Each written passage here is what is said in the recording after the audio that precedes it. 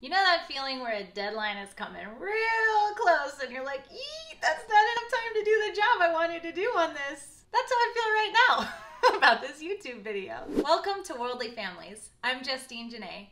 Traveling to over 40 countries and living abroad has shown me that the mainstream American way of doing things is not always the best. I'm all about showing you new ways of being and doing so you can live and parent more intentionally and more joyfully. In this video, I'm going to be talking about how to do it all. Hint, you don't. The other day, my husband Kenny was telling me that he's so proud of me for being so consistent on YouTube and that he sees me as this person who follows through and does what I say I'm going to do. And I was like, wow, that's so cool that you see me that way, because I am definitely harder on myself. I've missed 1 or 2 weeks on YouTube since I started the channel and, feel like maybe that means that I'm not so consistent after all.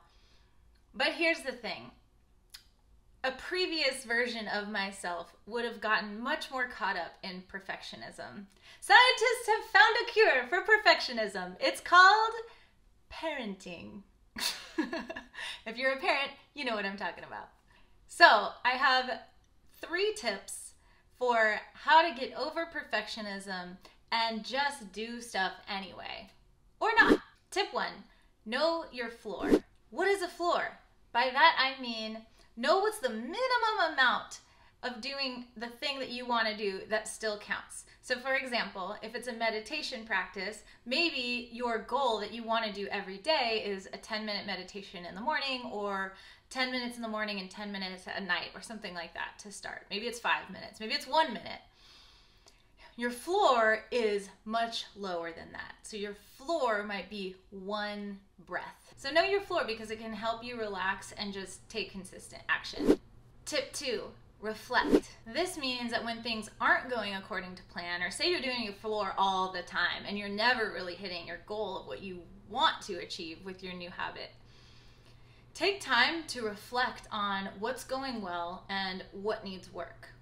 And then from there, what is my plan? Like, what am I going to try next? I need to change something if it's not currently working the way that it is. The reflection time is more just about having an objective view of the chain of events that's leading you to not hit your goal. So you can go back into that chain and change something earlier on to maybe have a different outcome. Tip 3, forgiveness. For those times when you don't even hit your floor, it's just been a rough day, or it's been a rough week, or it's been a rough year and a half. Give yourself some grace. Give yourself forgiveness. Don't be so hard on yourself. Don't beat yourself up or be shameful about it. And when you don't hit your goal and you don't even hit your floor, that's okay. Let it go, brush it off, and then start over. Just simply start over. Today is a new day. Starting fresh will allow you to move forward without the emotional baggage that you may have had as a perfectionist. You have a lot on your plate just taking care of yourself. And if you're also taking care of kids, whoo! And if you have a partner relationship to manage too, whoo! That's a lot. It's okay. Whatever it is you didn't hit your floor about, it's okay. It's okay. Let it go. Move on. That's why when people say, Justine, how do you do it all? I'm like,